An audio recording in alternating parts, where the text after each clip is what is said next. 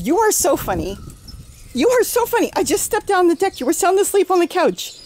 I'm doing a quick garden tour, okay?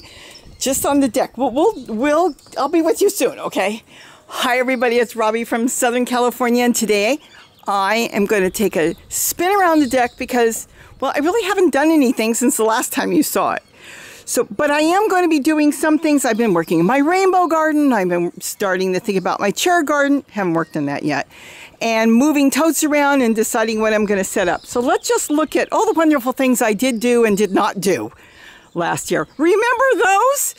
I think I told you all last year. Oh, I'm moving them. They're going into the other garden. Well, guess what? They're still here. But I am going to be moving them. If you see them in 2 weeks, I'll come back in 2 weeks. Put underneath, get those things moved because I don't want them there. Here is a bucket. I grew lettuce in there and zucchini last year. I'm not sure yet what I'm going to grow. I've got remnants of lettuce. Oh, this is lettuce. See, this is lettuce. That's a weed. And this is sow thistle. I've been leaving all the sow thistle for the goldfinches.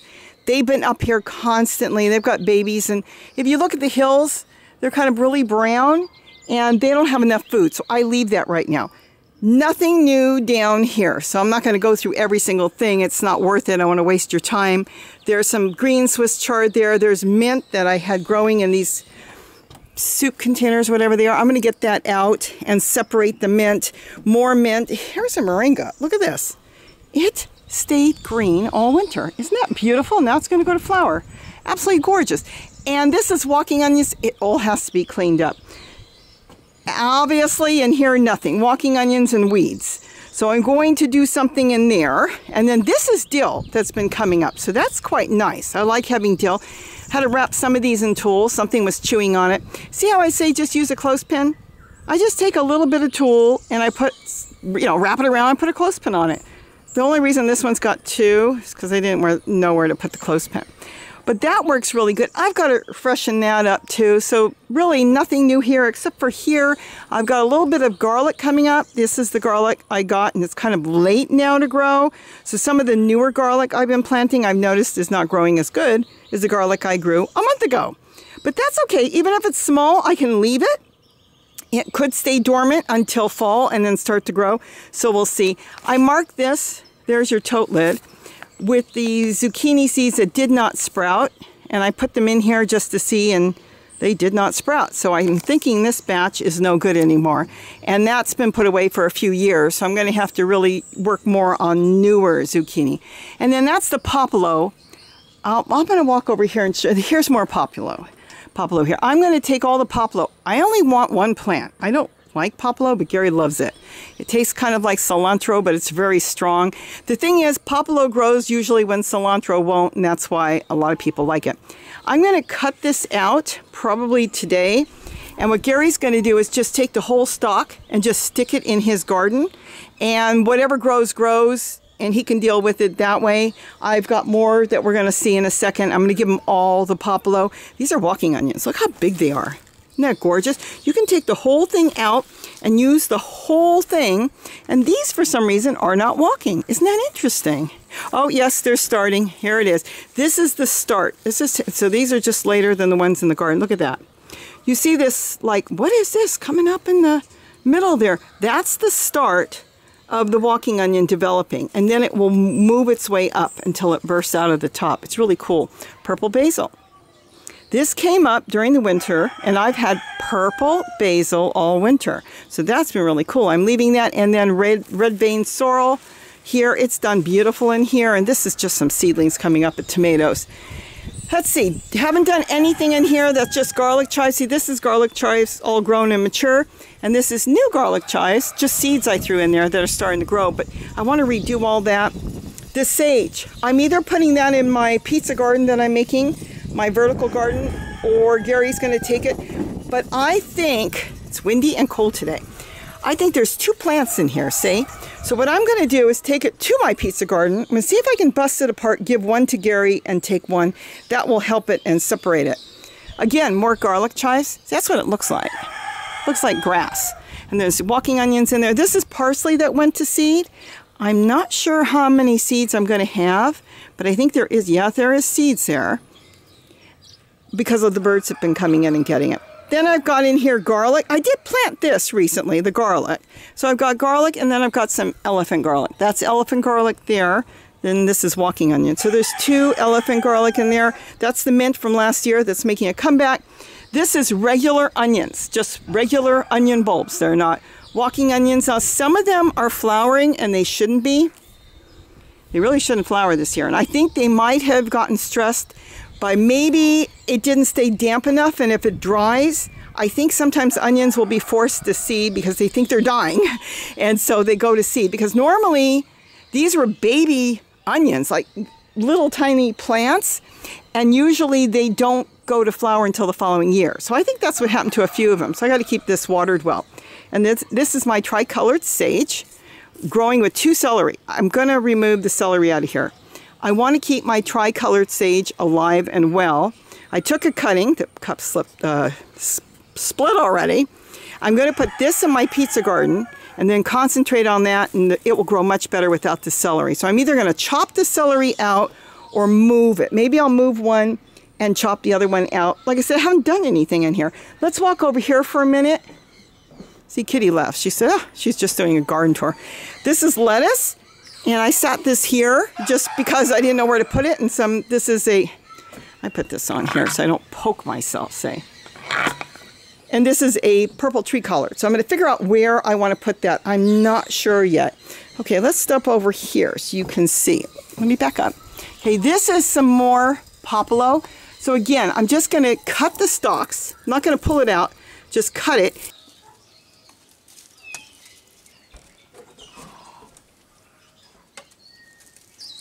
And let him take it all. See, here's one. This one grew all winter. Very strange. This looks like it's parsley, and this again is garlic chives. I grabbed the seeds and just throw them everywhere. This is a Swiss chard. I'm not sure if I'm going to keep it because it's old. See how small the leaves are? And you'll see how big it is underneath. It's huge. Oh, look at this. Tote lids, tote lids. Look at this. I made a strap. I'll have to show you how I make these things, but I made a circle out of it. I attached it, and then I made a stake like you would make. It's too hard to explain. And then I taped it on, and look at that.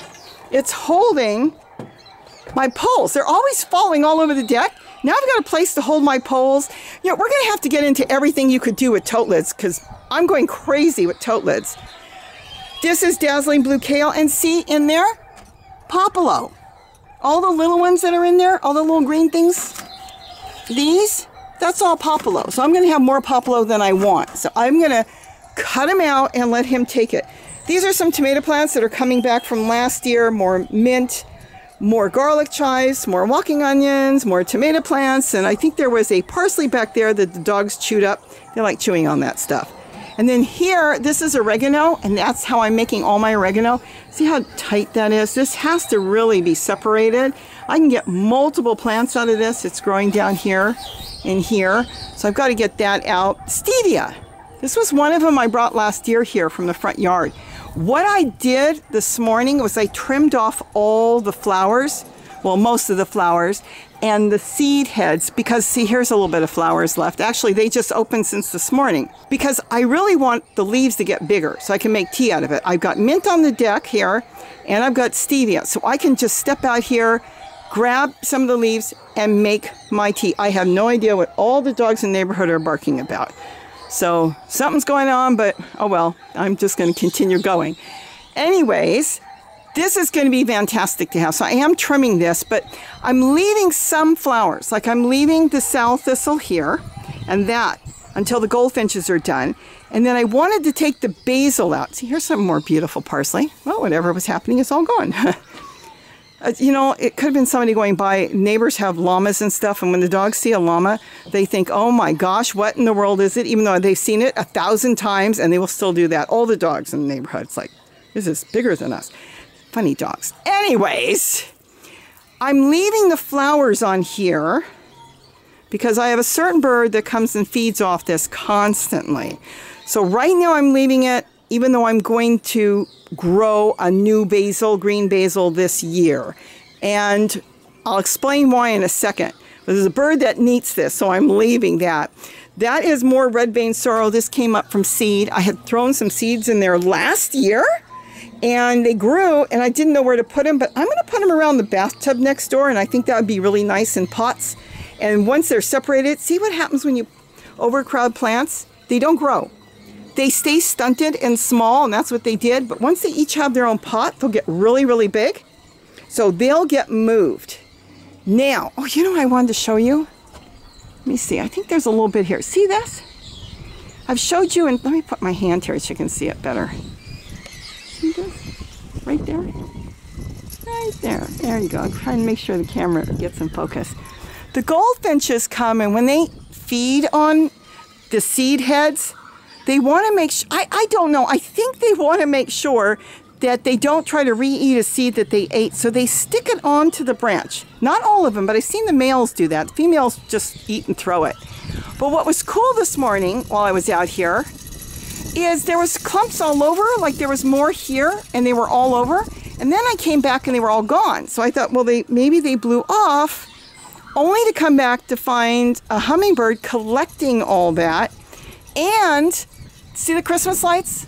I used to turn them on. Sometimes I do at night for the hummingbirds if it's really cold, in hopes that they'll find that little light bulb. These are old ones, so they're a little bit warm. Well, the Christmas lights attracts, I guess, spiders, and they make spider webs there. The coolest thing this morning was standing here working on my stevia, and above my head was a hummingbird collecting all the cobwebs. The same hummingbird that's been hanging around here for a long time. And where was she going? Let's see, there's another sage, and then the same old stuff here. There's a pepper. It looks like it's making a comeback. It's new growth, so I'm going to take care of that. More walking onions, and then this is just lettuce. Well, I'll show you what she was doing. Okay, she's not there right now. If any of you saw the nest that I didn't know was there the other day, and she had taken it apart and she had her baby on the deck, she rebuilt that this morning. Now, she's been sitting on that off and on, so she's thinking about setting up another nest. This time I know she's there. And that little thing underneath is where I usually hook another hummingbird feeder. It's a little wire. I just hook it on, but I'm not going to do it now because she's got that one there, so she can feed off of that. I don't want to attract, even though I know they nested in the kitchen window with the hummingbird feeder, I don't want to attract all the birds to come bother her. So I'm just going to leave it because she built it just like that. This is the carrots. This is amazing. I don't know if you can see that. Can you see the carrots in there? This is last year's carrots.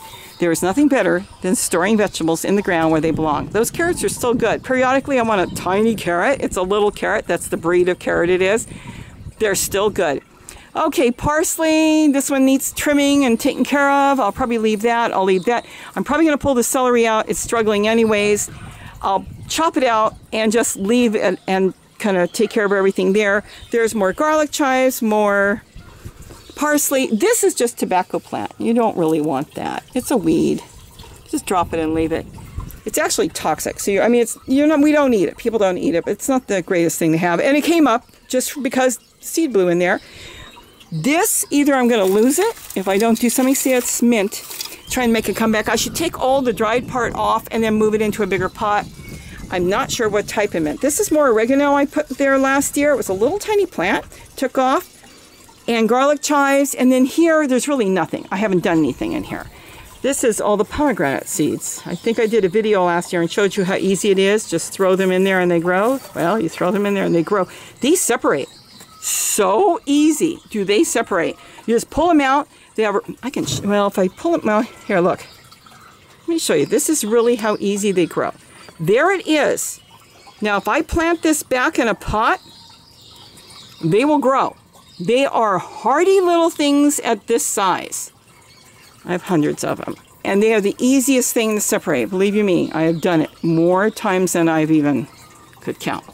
In here, I have some more parsley. This one's growing in a cottage cheese container, and it kind of went, the roots went down. More parsley there.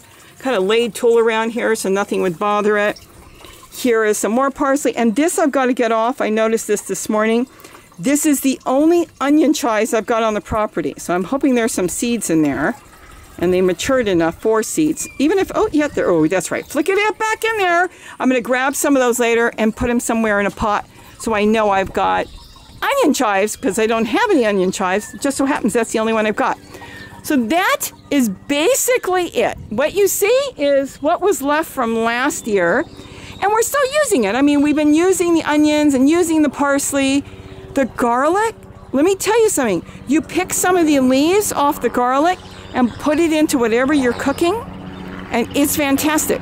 The long green leaves, this is onions, but the long green leaves off the garlic is so, so good. Here's another onion that's gonna walk. This is a walking onion. See how this is turning white down here? See how the top is green? This is hard. You can call this a pregnant onion. It's gonna walk, and then this will travel all the way up until it bursts out of the top.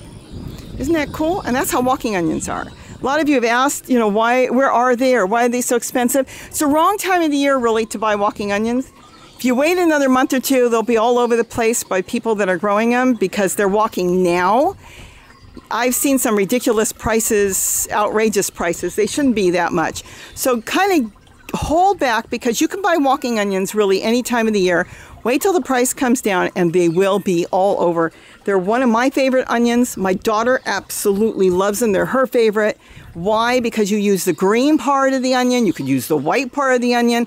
And if you don't pull the onion out, continue just to use the green onions, and you can eat the baby onions if you don't want any more, they'll grow for years and years and years. That's what's so wonderful about it. And that's basically it. Oh, it warmed up a little bit. It was just about 60 degrees a little bit ago, but the sun just came out. Look at this. This is more dill. Dill is coming up. So hopefully in 2 weeks it will look a little different. I'm not sure if I'm going to put tomatoes in here or where I'm going to put the tomatoes, but I'm thinking about it. Playing around with water features. There's my ball. I moved it. Let me see if this one will go on.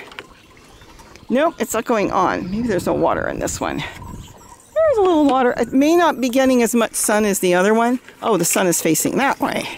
And that's what's going on. Nope. I'm going to have to check it. Oh, yeah, yep. It just had a pump up. I had the thing facing the wrong way. See, that was facing the wrong way. It was facing towards me, but the sun is starting to go down now. So it's not going down, but it's lower in the sky. So that one works better there. Look at that. Isn't that cool? We're going to get into that. So easy to make. Hummingbirds love all this, and they really love, look at this, all the food containers. Don't forget, if you got a nice food container, ice cream, cottage cheese, sour cream, doesn't matter. This is from a coffee jar. That's just a kid's toy. This is another coffee jar. You can make all kinds of hummingbird feeders that the hummingbirds love, and a little ramekin. You can, from fast food or whatever. Isn't that cute? This is heavy. And this is light. So it's kind of like whatever you want. So with that, I think I just wanted to kind of go over and show you what was going on. I collected some seeds. Now, I don't know how many are good in here because the goldfinches come in and they've been eating the basil. But there's enough in here to get a few going. That's all I need is one. This is oregano, but I think I've got enough. I might just stick it in a pot and see if it'll grow like I've done it before. It's really easy. Just put it in a pot like mint and it just sets root and it goes. But I'm setting up my pizza garden now. You'll see that in another video. That's a vertical garden with buckets. I guess that's it for now. Just wanted to show you that even though I didn't do anything really, I've got a lot still going all winter. Kitty, you want to say goodbye? Kitty, kitty. Yep. Say goodbye. She says, okay. You got no broccoli for me? We'll get broccoli. I have broccoli in the yard. We'll get some broccoli and bring you broccoli because there's no broccoli here. Something ate your broccoli. I know. We'll get you broccoli. We will. So with that, have a wonderful day. And don't forget to eat what you grow. Bye-bye, everybody. Okay, so the broccoli leaf was good too. Yeah, that broccoli needs tool.